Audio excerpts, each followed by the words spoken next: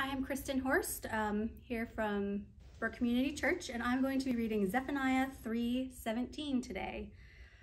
The Lord your God is with you, the mighty warrior who saves. He will take great delight in you. In his love, he will no longer rebuke you, but will rejoice over you with singing. And one of the reasons I love that verse is because I have this tendency to wrongly believe that God just sort of tolerates me, like he loves me, he has grace and mercy for me, but maybe he doesn't like me all the time.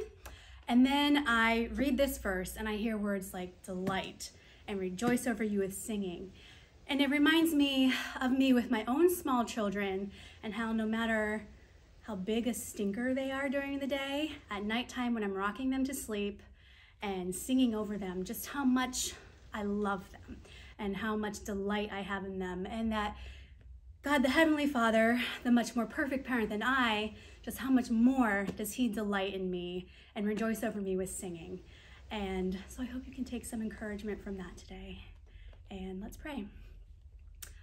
God, our Father, Abba, Daddy, we just take heart from the great love that you have for us, not some begrudging love, but this delightful love that sings over us, rocks us to sleep, sings us a lullaby, comforts us in our times of need.